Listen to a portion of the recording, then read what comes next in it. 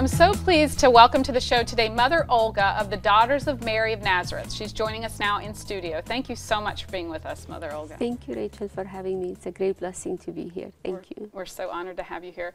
Tell me a little bit about the Order of Sisters that you recently started in the diocese. I know it's been a few years. Yeah, Daughters of Mary of Nazareth, we received the official blessing from Cardinal Sean in December 2011, and thanks be to God, it continued to grow by the grace of God and protection of Our Lady and St. Joseph. And our convent currently is in Quincy, and it's named St. Joseph of Nazareth. And we have our first two professed sisters in simple vows, and we have 3 novices, and we have postulants, and we have new women who are now in the first stage of their discernment with us. So thanks be to God, it continued to grow and building the foundation.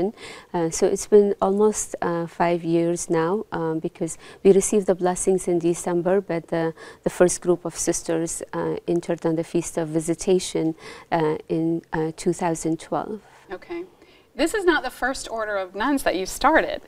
Tell me about that. Correct. By the grace of God and help of Our Lady, when I was in Iraq, and I was a member of the Assyrian Church of the East, and the first community that I started there by the grace of God was called the Sisters of Martha Mariam, which is it's a title for Our Lady in the Aramaic language, and that was founded in 1996 in Iraq, which was the first Assyrian order in 700 years.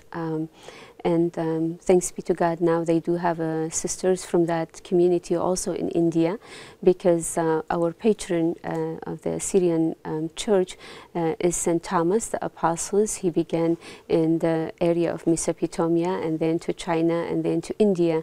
So we have Assyrian people now in India, and we have some of the Assyrian sisters are in India. So thanks be to God, they are there. But then after I became in communion with the Roman Catholic Church, I had to leave that community because I have to, be in vows under the bishop where I am in communion with the church. Unity is an important theme that you are considering and praying about. Talk to me a little bit about that, especially in light of things going on in the world, and especially our country, the importance of unity among just all of God's people. Correct. Unity has been always a theme that's very important, to me and in my heart. First and foremost, because it's a theme that's very close to the Lord's heart, as we know from the prayer that He prayed, and it's one of the longest prayer that we, read about it really in the Gospel of John, that they all may be one, as He and the Father are one.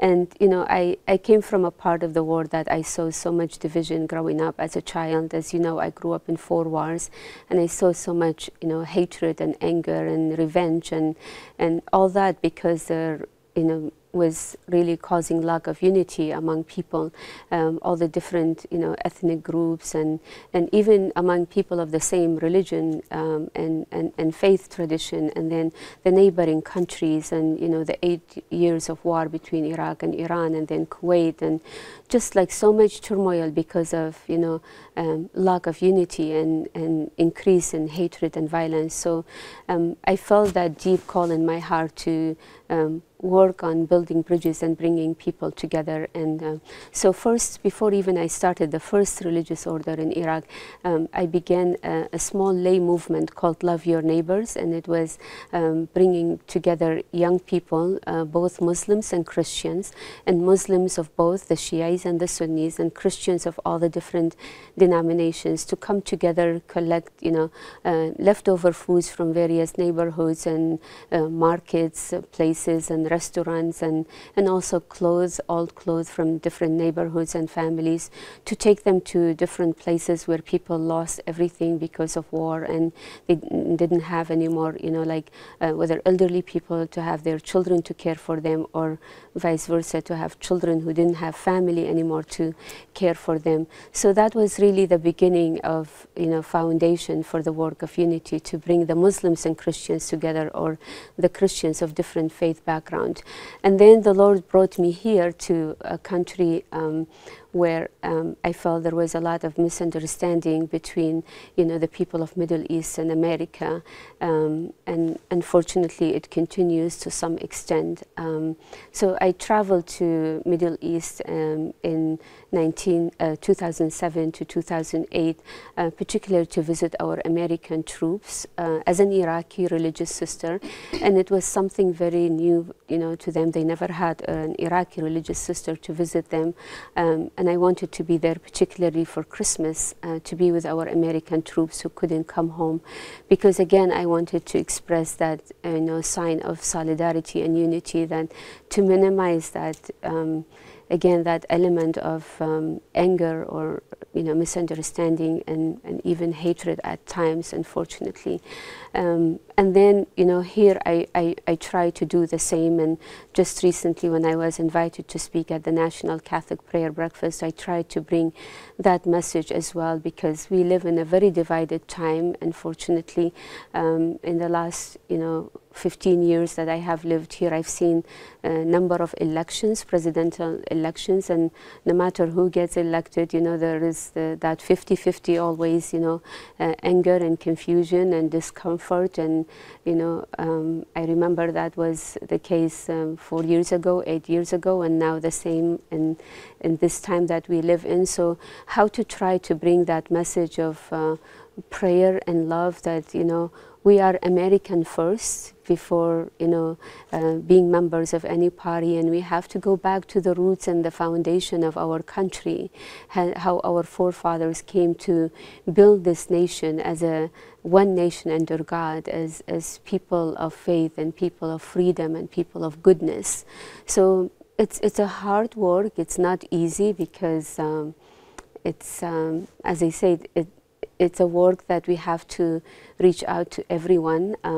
But I remember when I was at Boston University just a few years ago as a campus minister, I was invited to speak, to deliver the invocation at the commencements. I speak different languages, Aramaic and Hebrew and Arabic and English, even though I was invited as a Catholic sister.